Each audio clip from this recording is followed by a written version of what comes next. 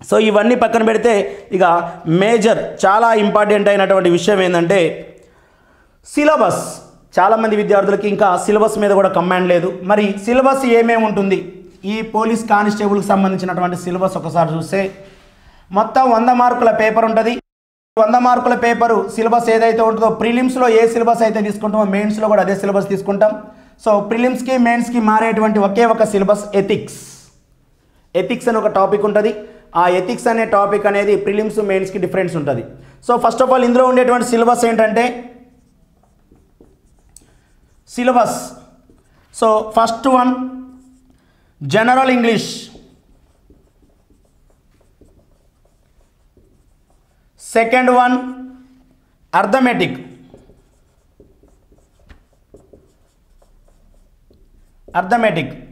Third one general science,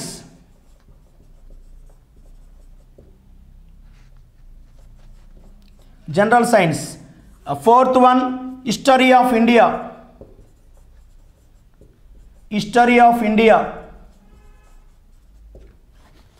fifth one Indian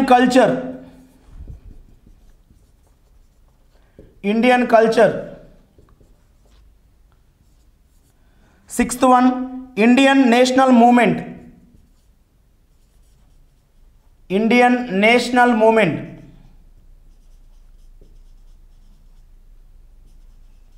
ఆధునిక భారతదేశ చరిత్ర అని కూడా అంటాం దీన్నే, Indian national movement.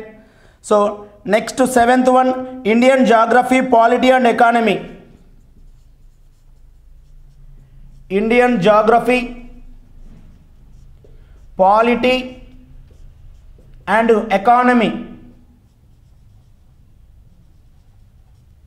Economy. Then eighth one current affairs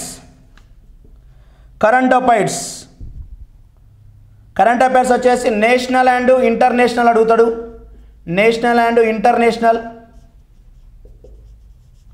చాలా ఇంపార్టెంట్ కరెంట్ అఫైర్స్ అనేది కూడా జాబ్ పొందడానికి, national and international. Then ninth one reasoning and mental ability అని అంటారు, మెంటల్ ఎబిలిటీ.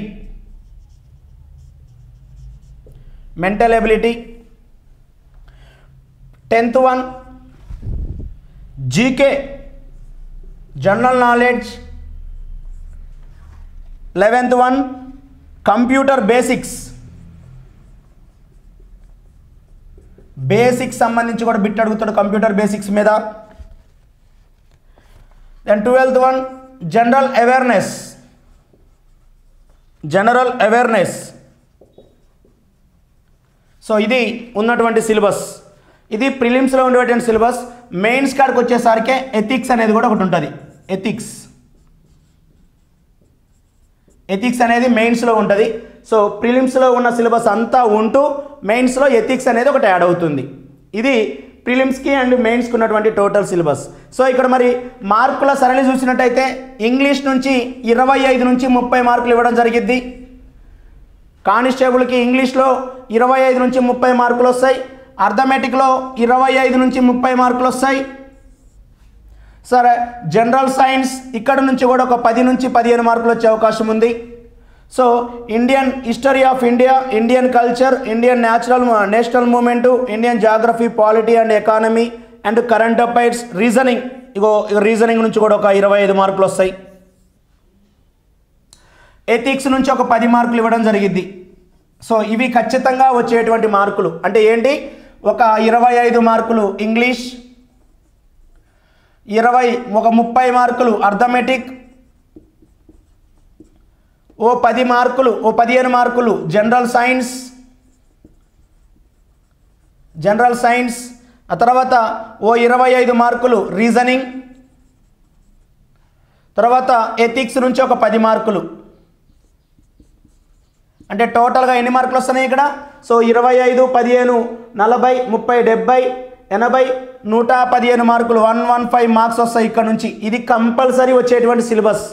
ముఖ్యంగా ఇంగ్లీష్, అర్థమెటిక్, రీజనింగ్, ఎథిక్స్ అనేవి నువ్వు పొందాల్సినటువంటి మార్కులు. ఇక్కడ ఎవరైతే ఎక్కువ మార్కులు పొందుతారో వాళ్ళకి ఖచ్చితంగా లిస్టులో పేరు ఉంటుంది. అంటే 115 మార్కులు. రిమైనింగ్ జనరల్ స్టడీస్ అంతా కూడా ఒక 100 మార్కులు వచ్చే అవకాశం ఉంది. 90 నుంచి 100 మార్కులు వస్తూ ఉంటుంది. సో ఆల్రెడీ నేను జనరల్ స్టడీస్ అనే పర్పస్లో ఈ జనరల్ సైన్స్ కూడా రాసిన కాబట్టి ఆ జనరల్ సైన్స్ తీసేస్తే ఇంకో 80 మార్కులు ఇక మిగతా సబ్జెక్టు ఏంటంటే మిగతా సబ్జెక్ట్ అంటే హిస్టరీ ఆఫ్ ఇండియా కావచ్చు, ఇండియన్ కల్చర్ కావచ్చు, Indian national movement, Indian geography, polity and economics and current affairs and GK and computer basic and general awareness. ఇక్కడ నుంచి ఒక 80 మార్కులు వస్తాయి. సో అందులో ఒక్కోసారి మారుతూ ఉంటాయి. హిస్టరీలో ఒకసారి ఎక్కువ మార్కులు వస్తూ ఉంటాయి, ఒక్కోసారి కరెంట్ అఫైర్ మీద ఎక్కువ ఫోకస్ చేస్తూ ఉంటాడు. కరెంట్ అఫైర్ బేస్ మీద 15 నుంచి 20 మార్కులు వస్తూ ఉంటాయి ఒక్కోసారి. సో కాబట్టి ఇవన్నీ మీరు నేర్చుకున్నట్టయితే ఖచ్చితంగా కానిస్టేబుల్ జాబ్ పొందడానికి అవకాశం ఉంది. ఇది మీ ముందున్నటువంటి సిలబస్ మొత్తం కానిస్టేబుల్కి సంబంధించినటువంటి డీటెయిల్స్, ఆంధ్రప్రదేశ్ కానిస్టేబుల్కి సంబంధించినటువంటివి అన్నీ కూడా. సో ఈ సిలబస్ అంతా కూడా మీకు ఈజీగా అర్థమయ్యే రీతిలో షార్ట్ కట్స్ తోటి ఎలా గుర్తుపెట్టుకోవాలి, అర్థమెటిక్ అయితే జనరల్ స్టడీస్ అయితే అంతా కూడా ఐకాన్ ఇండియా మీకు యాప్ రూపంలో అందిస్తూ ఉంది. సో మీరు ఫాలో కావాలంటే ఐకాన్ ఇండియా యాప్ను మీరు ప్లేస్టోర్ నుంచి డౌన్లోడ్ చేసుకోగలరు. సో మేము ఇచ్చేటువంటి ప్లానింగ్స్ కావచ్చు, మేము ఇచ్చేటువంటి స్టడీ అవర్స్ కావచ్చు, మేము ఇచ్చేటువంటి ఎగ్జామ్స్ కావచ్చు. సో ఇవన్నిటిని ఫాలో అయినట్టయితే మీరు 100% జాబ్ పొందడానికి అవకాశం ఉంది. సో కాబట్టి మా ఐకాన్ ఇండియాని ఫాలో అవ్వండి. మీకున్నటువంటి ఏదైతే జాబ్ పొందాలనే తపన ఉన్నదో దాన్ని పూర్తి చేసుకోగలరు. సో ఇది కానిస్టేబుల్కి సంబంధించినటువంటి ఆంధ్రప్రదేశ్ కానిస్టేబుల్కి సంబంధించినటువంటి డీటెయిల్స్. సో మరియు ఇవి అంటే నోటిఫికేషన్ జనవరిలో అని గవర్నమెంట్ అనౌన్స్మెంట్ ఇచ్చింది. ఒకవేళ నోటిఫికేషన్ పడ్డ తర్వాత చేర్పులు మార్పులు ఏమైనా ఉంటే మళ్ళీ చెప్పవచ్చు. అసలైతే 100% ఇందులో మార్పులు ఏమీ ఉండకపోవచ్చు. 100% ఇదే ఉంటుంది. లాస్ట్ నోటిఫికేషన్ని బేస్ చేసుకొని చెప్పుకున్నాం మనం. ఇటువంటివే ఉండొచ్చు. ఒకవేళ చేర్పులు మార్పులు ఏమైనా ఉన్నట్టయితే నోటిఫికేషన్ వచ్చిన రోజు మళ్ళీ మేము ముందుకు వస్తాం మేము.